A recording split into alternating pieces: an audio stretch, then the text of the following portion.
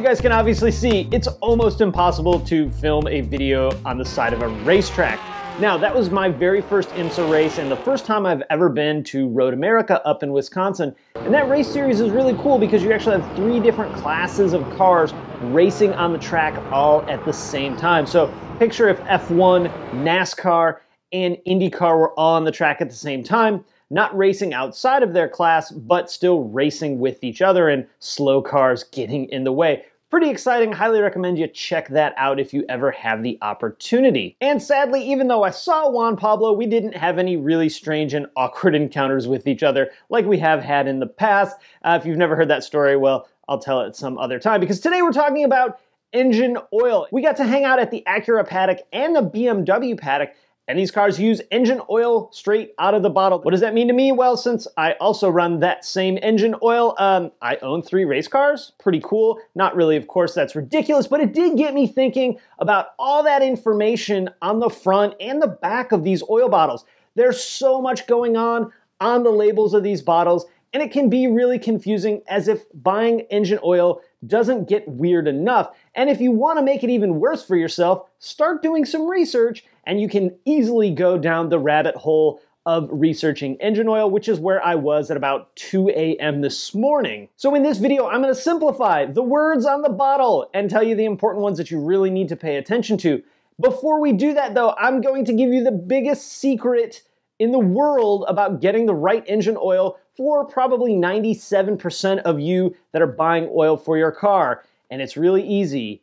It's in this magical little book that came with your car, known as the owner's manual. And sometimes it's even on the oil fill cap on your engine. So let's grab one of these bottles and check it out. Obviously, we're going to have the branding. Here's our Pennzoil branding all over the bottle. Pure Plus technology, that's where they actually make this engine oil from natural gas.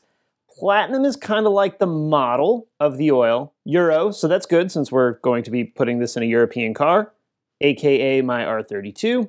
Full synthetic, of course. Now, our first major thing we're going to be looking at is our SAE 5W40. SAE, Society of Automotive Engineers.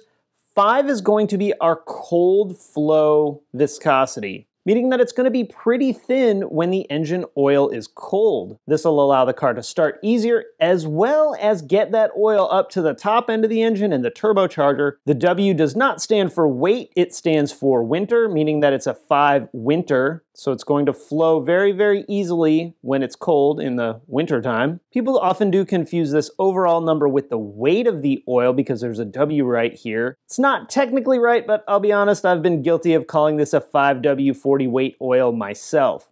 But this is technically the viscosity rating. Then our 40 is our hot temperature flow, meaning that it's going to flow a little slower at 100 degrees Celsius or 212 Fahrenheit. So when you're first looking at engine oil, this is the first number that we need to look at. We need to make sure we're getting the one that our owner's manual says. Because this is a European blend, it's formulated for BMW, Mercedes, VW, which is what's going in, Porsche, and Audi vehicles. And it's also licensed by Ferrari because Ferrari uses Pennzoil as their factory fill engine oil. Now, there's also one more ultra important bit of information in tiny, tiny print on the front of this bottle, and that's this right here. Consult and follow your owner's manual.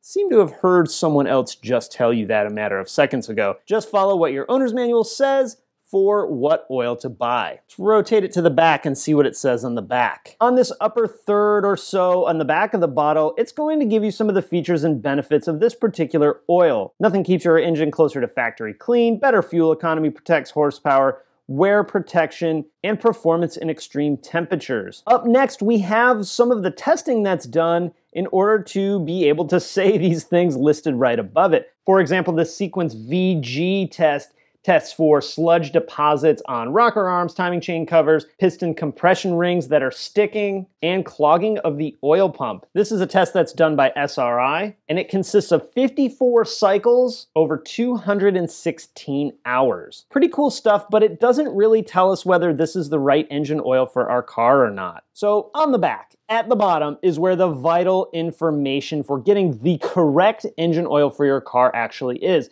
You'll notice first this little circle that kind of looks like a Pokemon ball. This is actually called the service donut. So it's going to reiterate that we have 5W40 engine oil. If it's missing the W or the SAE, it's probably not going to be 5W40. We also have the API service SN. As of right now, that's the latest class of engine oil. They do some pretty extensive testing on the engine oil to get that SN rating. Now, here's where we get into the nitty-gritty. Exceeds the requirement for the following industry specifications: API, SN/CF, so we're good there, and the super important ACE, A3/B3, A3/B4. Now it's going to tell you all the manufacturer-specific information as far as approvals. So exceeds Ferrari and Maserati, BMW long life, Mercedes-Benz approval, Mercedes-Benz approval, Mercedes-Benz approval, VW 50200, which is the one that we're going to be concerned about, and 50500, Porsche A40, Chrysler, and on and on. Please recycle your oil at the nearest collection center. Please do this if you're doing your own oil change. If you're taking it somewhere, don't worry about it. They'll be doing that for you. So what you need to do is you need to open your owner's book and you need to see what kind of oil your car takes. And then you need to find this information on the back of the bottle.